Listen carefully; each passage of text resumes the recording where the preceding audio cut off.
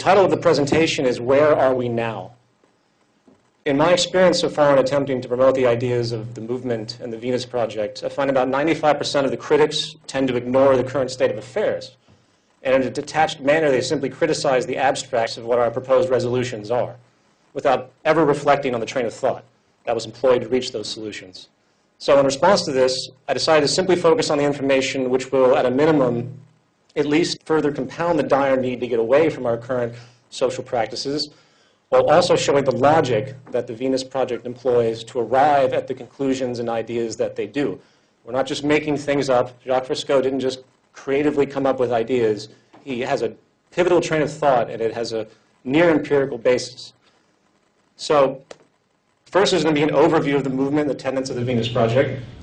And then part one, we're going to elaborate even more so on the nature of our world monetary system and its consequences. While in part two, we will take a larger step back and consider the human condition, its cultivation, and the effects of the social system at large.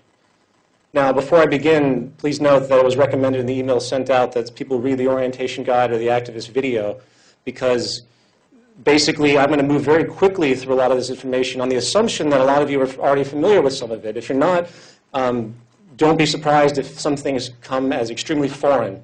This lecture is actually part of two lectures. The second lecture will be given sometime in the future to deal with the other section. As you'll see, I deal with the first part of the idea, which is the fact our social system is corrupt. And the second section is what the solutions are. We're not going to talk about solutions specifically right now. We're going to talk about the reasoning behind it.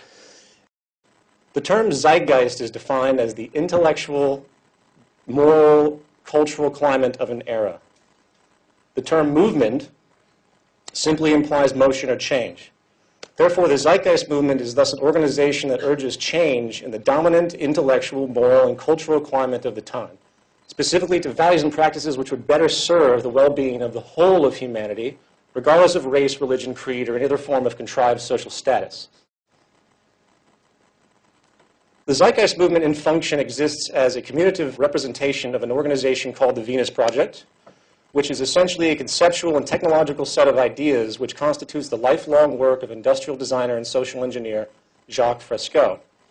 Mr. Fresco, along with his associate Roxanne Meadows, have been working for decades to establish the technical methods and educational imperatives which can transition society away from its current cycles of war, perpetual poverty, and pervasive corruption into an improved social design based on environmental alignment, practicality, peak efficiency, and most critically, a heightened standard of living, personal freedom, and well-being for not just one nation or class, but for the entire human family.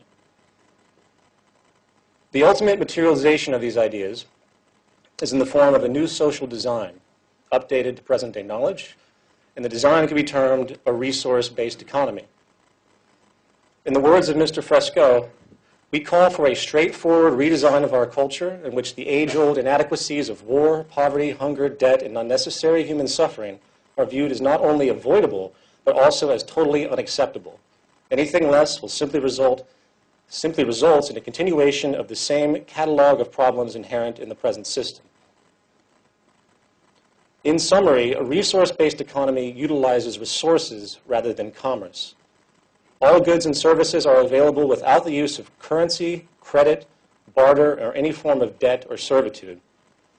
The aim of this new social design is to free humanity from the repetitive, mundane, and arbitrary occupational roles which hold no true relevance to social development, and while also encouraging a new incentive system that is focused on self-fulfillment, education, social awareness, and creativity, as opposed to the contrived, shallow, self-interested, corruption-generating goals of wealth, property, and power, which are dominant today. The enabling foundation of this concept is the realization that through the intelligent management of the Earth's resources, along with the liberal application of modern technology and science, we have the ability to create a near global abundance on this planet and thus escape the detrimental consequences generated by the real and artificial scarcity and waste which is dominant today. This reality can provably create a high quality of life for the entire world population many, many times over. The Venus Project takes into account something which has been long lost in our modern financially driven world. the fundamental building blocks of society and the basic understandings required to maintain a person's emotional, intellectual, and physical well-being. All social systems, regardless of political philosophy, religious beliefs, or social customs, ultimately depend upon natural resources as the initial step towards social functionality. Concurrently, society itself is a culture machine. In other words, it's a natural consequence for a culture to support the values integral to the dominant institutions of that society, regardless of the benefit of those values. In other words, the society reaps what it sows.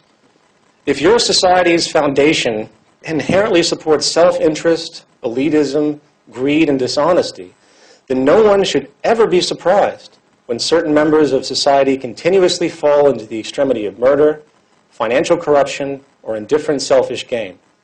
In other words, society is not only a product of the sum of its members' values, paradoxically, it's also a generator of them for each new generation.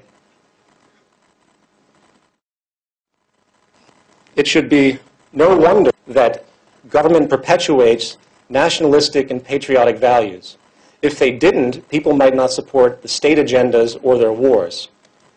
It should be no wonder that the Catholic Church perpetuates the idea that humans are born into sin. Otherwise, people might not show up to be saved. And it should be no wonder every major city on this planet is cloaked with corporate advertising working to force materialism and inadequacy. Why? Because otherwise, some people might just be happy with what they have and not contribute to the profit and perpetuation of a corporation or an economy. Regardless, when it comes to cultural influence, nothing can hold a candle to the vast psychological implications that have developed due to the system of monetary finance.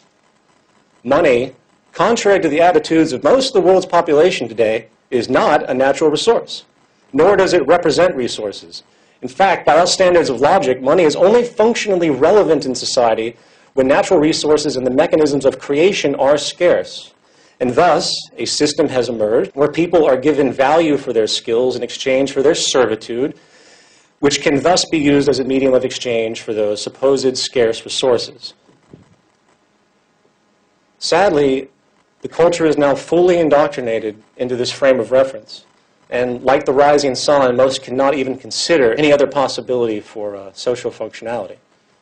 In fact, some have even redefined the relevance of money itself by being conditioned to think that money represents choice, that money somehow has something to do with democracy, and the greatest illusion that the monetary structure is a tool of liberty.